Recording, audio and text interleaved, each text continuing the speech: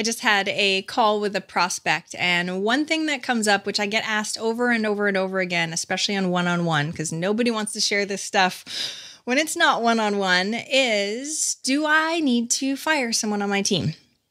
Right? And it's a tough decision and it's hard to know. And owners go back and forth and back and forth and back and forth because some of the problem is the owner. Don't get me wrong. Self-responsibility is really, really important. They're probably playing a part in it. Maybe the person isn't in the right role. Maybe you're not giving them enough training. There's all sorts of things. And because it can be a real gray area and it's someone's life on the line, right? Technically, their professional life, it's hard, and you go back and forth and back and forth. And I've given this tip quite a few times, but it's just to highlight it again. One of my very good friends, Rick Day, who I've interviewed for the podcast also, says the first time that you think about firing someone, you should. Now, I'm not telling everybody to go fire everybody right now. That's not what I'm saying at all.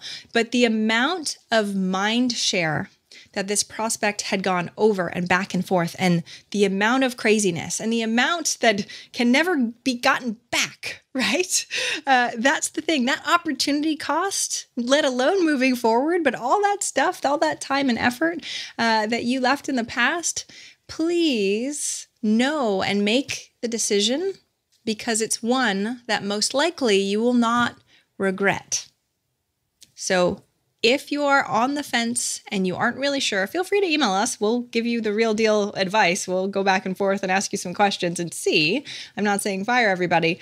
I'm just saying that if you've been thinking about it and thinking about it and thinking about it and thinking about it and thinking about it and thinking about it and thinking about it and thinking about it, thinking about it, thinking about it, thinking about it, that's a lot of time. And there's probably a reason why you're thinking about it so much. Okay? It's tough. And if you actually go to eventualmillionaire.com/fire, you'll be able to see a transition plan that makes it a little bit easier to let somebody go. So hopefully that will help. But just know that you can grab all of that mental energy and capacity back, and you can put it on to your goals and your focus on things that actually matter most. Have an amazing day.